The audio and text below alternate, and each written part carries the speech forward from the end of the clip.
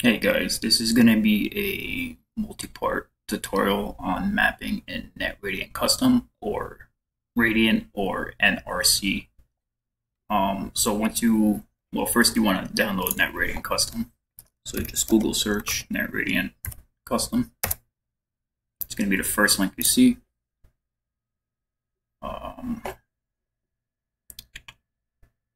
This is your latest release right here, but I am using a development build. And we are going to go to this link, download. This is the build I'm using right here.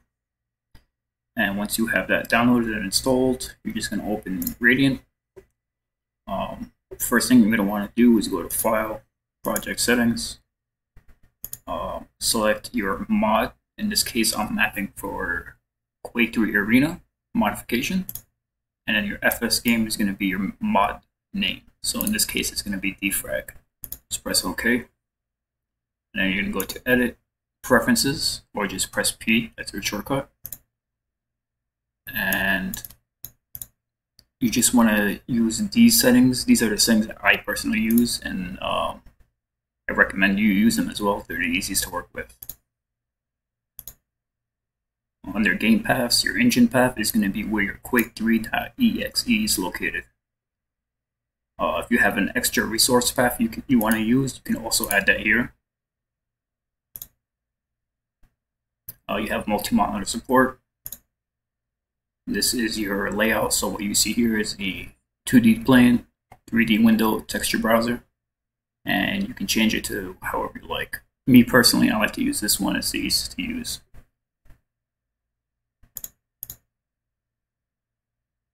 You can change all this as you see fit. I use default settings.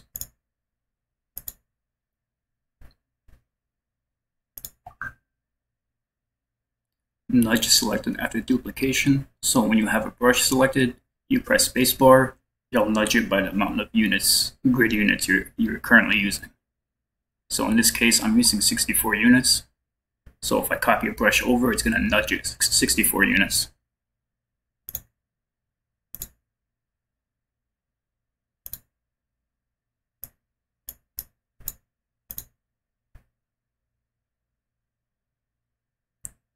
This is a new feature on double click, do clip or split. I recommend split. Default grid spacing. So I set it to 64. By default, it's 8. So what 8 looks like is this. So that's one 8-unit grid compared to that 64 unit grid spacing. So I'm going to just change this back to 64. Surface inspector. Render mode, I use texture wired. I'll show you that in a minute.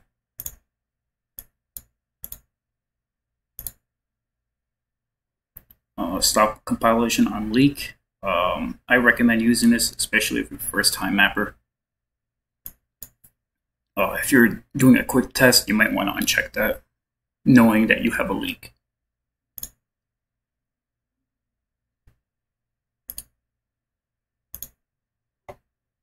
Press OK. Delete these. And now you want to also change your theme. So NRC has a bunch of themes you can choose from. You can go to miscellaneous colors, GTK theme. I am using Human Radiant Dark. You have a lot you can choose from. This looks pretty cool.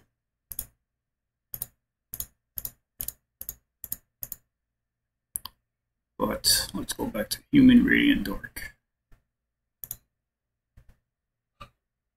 So I want to show you guys something really quick. So I'm going to hit press OK.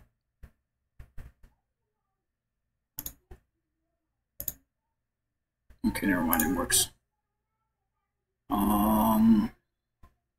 So if you can view your shortcuts and you can edit them as well. So you just go to Edit. At the bottom, it's going to be Shortcuts. And these are all the shortcuts that you can assign.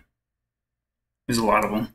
I don't know all of them by heart, but I'm going to show you guys the most important ones.